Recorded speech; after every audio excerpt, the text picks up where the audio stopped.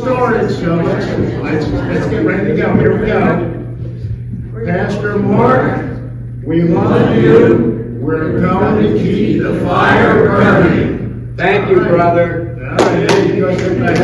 Great Lord.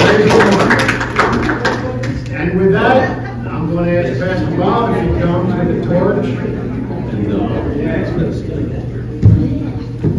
I think it's good to get up off your feet once in a while. See that? You're all ready to go. You're moving. All right, Pastor Bob's getting ready, and I was just told by someone, Pastor Bob, they want you to walk the rail. Yeah. Who enjoyed the last week? Amen. Amen. What do you remember about the revival? You remember walking the rail. Anything else? Go ahead, John. That God tore the curtain in the temple from the top to the bottom. Amen. So it didn't come from us doing that. Right. It came from Him. Right. And by doing that, He is welcoming us, calling us, commanding us, come in. Come fellowship with me. I will answer your prayer. Amen. Brother, the one thing I forgot to say, and you're probably going to get there, 3 people came to know Jesus as Lord and Savior. That's right. That's right. So that's, I'm sorry. 2 young men, I don't want to embarrass them, but Little Mark, praise the Lord, Little Mason, and we had Frank, an individual that God has been stirring for the past few months. Go ahead. I remember like Weekstown Church has a purpose. Amen. First message. Weekstown Church has a purpose. We're here for a purpose now. Sitting on the fence, Eutychus, and him walking, Okay. Eutychus, he preached, Apostle Paul preached all night long until the young man in the window fell asleep. Okay. Praise the Lord. Let me know, Joe. Jim. Leave monuments for the children. Okay. That's right. Memorial, right? That's important to have a memorial. How about something personal, something touch your heart? Any stirring? Pastor Bob? Yeah. Yeah, just the Holy Spirit moving, and Pastor Mark, well, the Holy Spirit really just said, you know what, the worst thing we can get into is apathy. Yeah. You know, how can we sit by as a church, as an individual, and let souls go to a priceless eternity? So for me, it's been a renewal and a revival, and trying to put things in the past and get focused on what I should be doing. What's at hand? The time is short. So I was blessed this week, as Pastor Powder already brought up. We had 3 individuals come to the Lord. That's miraculous. Amen. That's a miracle from on high. And we have to understand that the fires that came down, it's not man-made. God brings the first fire. I'm going to show you that in Scripture. God starts the fire, but now it's up to us to continue to fan into the flame, to stoke the fires, to keep them going. What happens at times? We get a wet blanket, we put it over it, and it just seems to just go out. Everybody's sitting there, But there's ways of stoking the fire, right? The Word of God. What does a fire do? How many like camping? Right? Who likes to go camping? Have you ever heard of going to a place where they had a moratorium where you couldn't light a fire? I ain't going there. It's like going to movies without popcorn. Right? I need a fire. Right? What does a fire do? It brings light, right? It brings warmth. It also brings like a purification fire does. You see? And so God says, keep the fires burning. God says that. I'm going to show you in the Word of God. In the book of Leviticus. You say, well, you go to Leviticus. Just want to show you one verse from there, chapter 6, if you turn there with me. That will not be our full text, but I want to read it to you. And what we're going to do, and Pastor Mark brought this to my attention, we used to do this, is stand for the Word of God. I think that's good because maybe you stand there and just shake a little bit. Maybe you stir up a little bit. You're not going to get me to walk the rails, guys. So.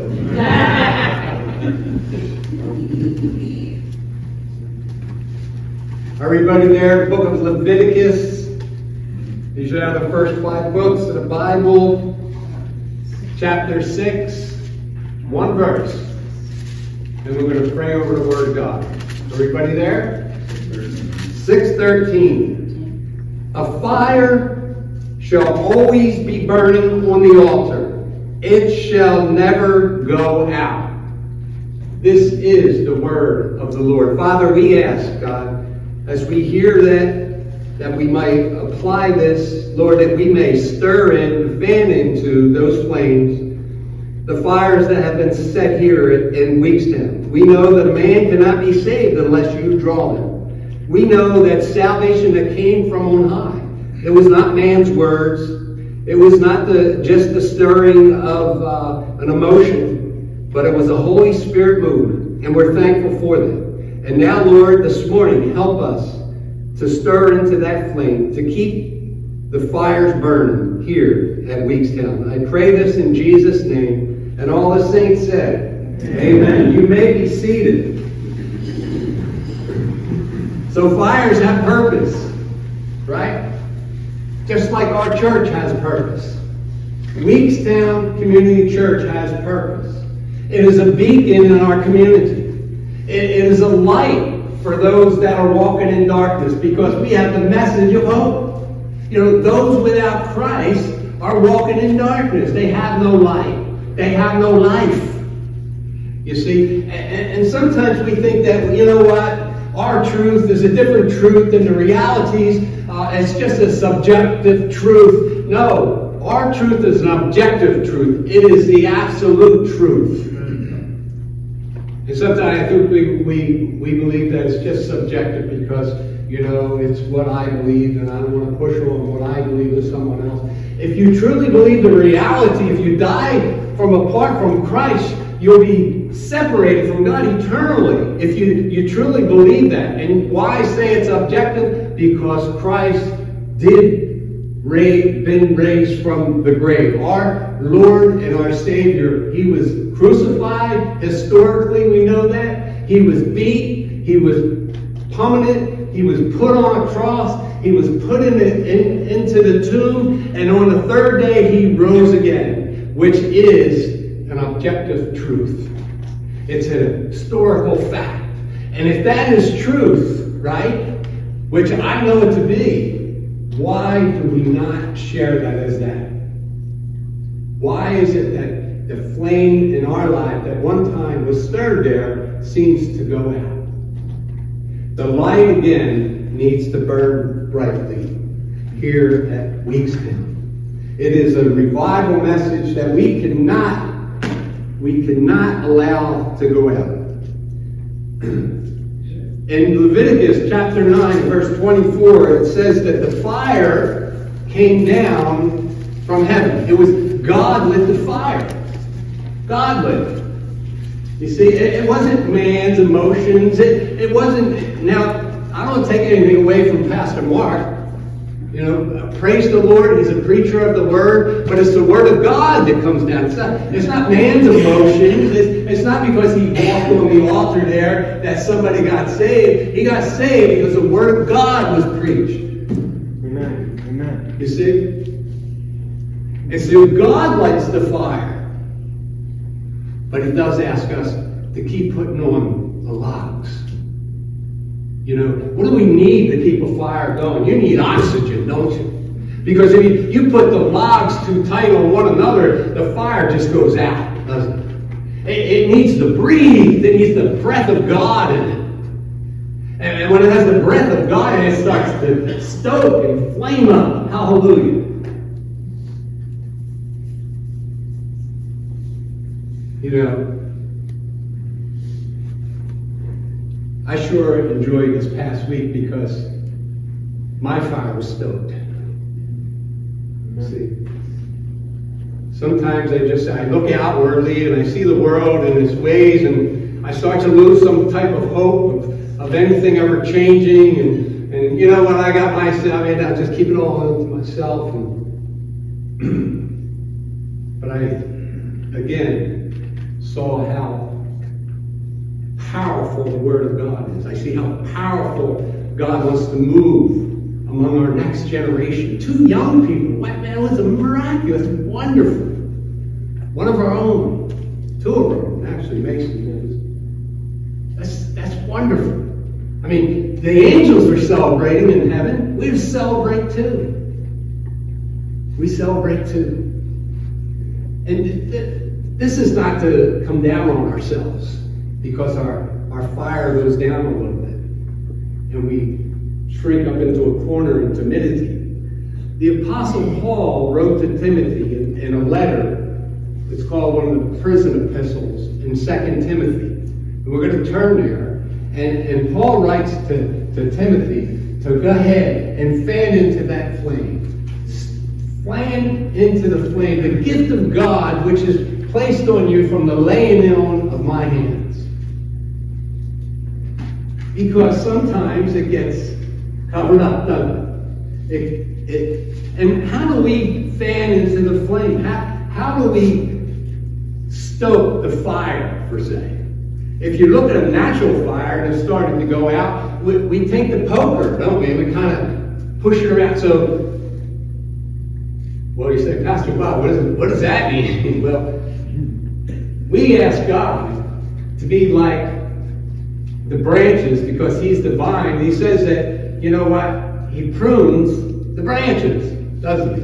It's almost like a stoking point, you know? He cuts off the things that are kind of dying on the vine so that we can grow. Do you ever see a rose and the beautiful roses all around? How do they get like that? Anyone know? Don't they what? Trim them, right? Don't they prune them? It's called pruning. You want a beautiful blooming rose, it's from the trimming, it's from cutting off the old things that are dying off, the things that are worthless and eternal value, right? So if you turn here to 2 Timothy, we're going to read a couple of the verses in chapter 1. By the way, I'm thankful, I'm feeling better. I felt terrible all week, last week, during our revival service. I was sick, but I knew how important it was to get in front and get under the Word. You know, it's great for a pastor to just able to sit there. I go to Pastor Pat, gotta get you preaching more so I can just sit over here. Because it's such a blessing, you know? And one of the things is, I know that I was Pastor Mark's greatest cheerleader up here. You see? And that's important. Giving him an amen to every word that was coming out. Reciting the scriptures that he was thinking about. You know what a blessing that is to a pastor? Because it encourages them. It encourages them. It's like, man, somebody get me. Or somebody's on board with me. Somebody's walking on the side with me.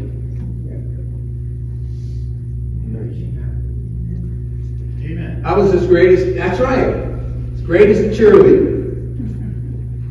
So, okay, 2 Timothy chapter 1, it says this, verse 5. When I call to remembrance the genuine faith, that's a sincere faith that was in you, which dwelt first in your grandmother Lois, and in your mother Eunice, and I am persuaded is in you also. Therefore, I remind you to stir up the gift. Other translations, it'll fan into the gift, which is in you through the laying in of my hands. For God has not given us the spirit of fear, but of power and in love and of a sound mind. May God add his blessing to his holy word. Timothy, he's the pastor of the church of Ephesus in the surrounding area. He might have been a greater leader, but things were happening. He was young in his faith, or not even young in his faith, in his age. And Paul was writing him saying, God didn't give you that spirit of timidity. He gave you a spirit of power and love and self-discipline. Stir that gift up. It's in you. And sometimes he felt so shy in some ways. He said, don't be ashamed of the gospel. preach the gospel, which God has blessed us with. He tells us here to remember the genuine faith of your grandmother and of your mother, that stood fast. Think back of your own family, if you have anyone that has a long history of faith that stood through the generations of where faith is not popular. I think we're getting into a new generation now where faith is not the most popular thing to be in. But it is the only thing that's going to save us. And we may be this next generation's last call, Wouldn't you think? And who is going to stand? God said, who's going to stand with me against the evil age? And so I, for one, want to stand with him of the objective faith that I believe is to be true. And I don't want those that have relative faith on things that, well, your truth is not my truth. Well, they can believe that, but that doesn't make what they believe true. So, friends, we need to be more educated in that. We need to stand firm on that, the Word of God. And we see here to remember. Pastor Pat, when he read from Revelations 2, you know what Revelations 2 was the church of Ephesus? That is the same church that Paul is telling Timothy not to be timid. And this might be 30 years later, the Apostle John penned the book of Revelations. And the church of Ephesus was a thriving church. It was one of the best churches there in Asia Minor. And yet Jesus said, I have something against it. They're neither hot nor cold. They had all the right doctrines. They had everything in the right theory. But they lost their first love. The fires had gone out. It was like a wet blanket was put on them. And they were just waiting for Jesus to return. Friends, many places in Scriptures, it tells us to watch, right? Even Jesus in the Garden of Gethsemane tells us to watch and pray so that we don't what? Fall into temptations. What are some of the temptations that we can fall into? Apathy. That's it. We fall into apathy. You know what? I can't wait to get to lunch. Like that's going to be the highlight of our day. And sometimes it is.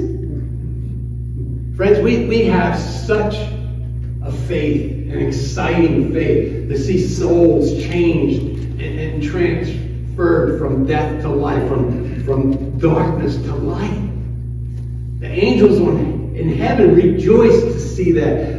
We will never know until we step across into eternity how much that night meant. How wonderful that is. You see? And we don't look at it that way. I want us to start seeing that. You know?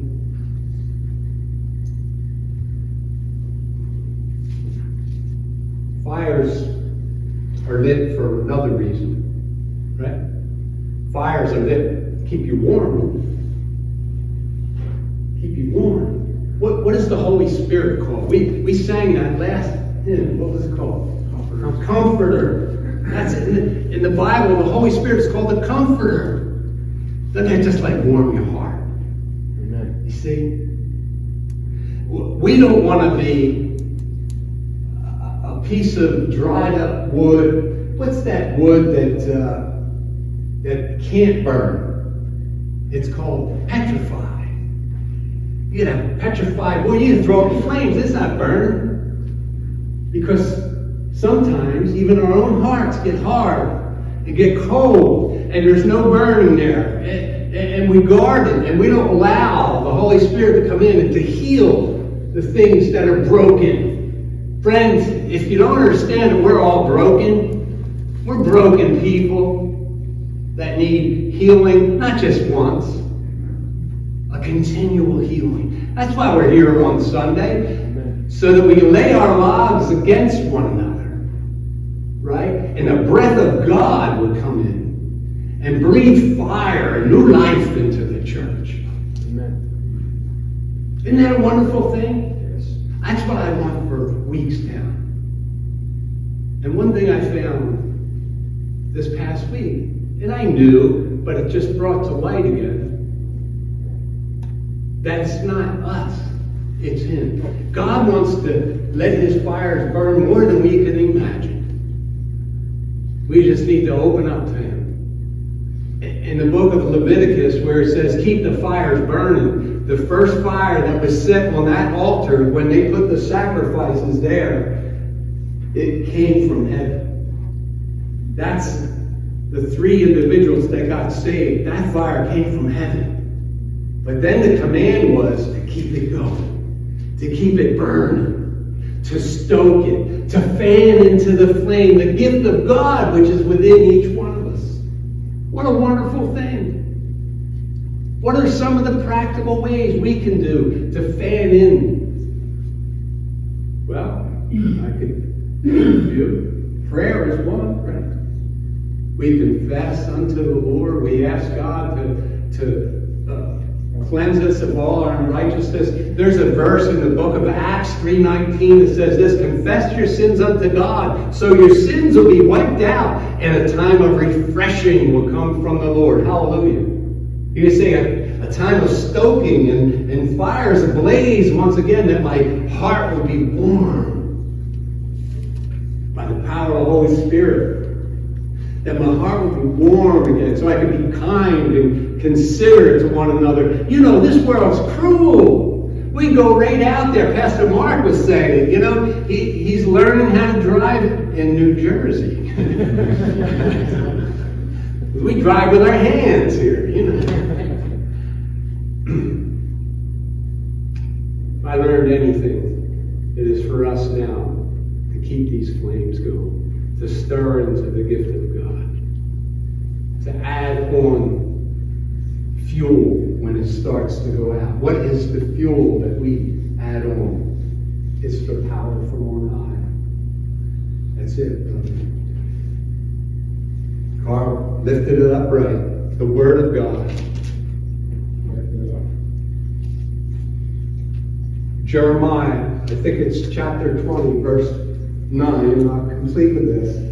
He says this.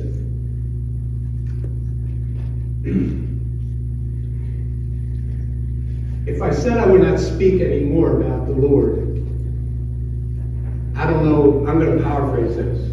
You can look up the verses. If I say I'm not going to speak about the Lord anymore, His Word is like fire within me. Fire shut up in my bones. I can't hold on to it. Indeed, I cannot. God puts a fire in us, friends. Let the breath of God allow us to breathe it out, so that souls may be saved, lives may be changed, Amen. Relationships be united once again. I love you guys, and it is a privilege to unite with you, to link arms with you, to lay our lives against one another, so that we may burn brightly for a community in a dark world. Let the beacon shine here at Weekstown, my friends.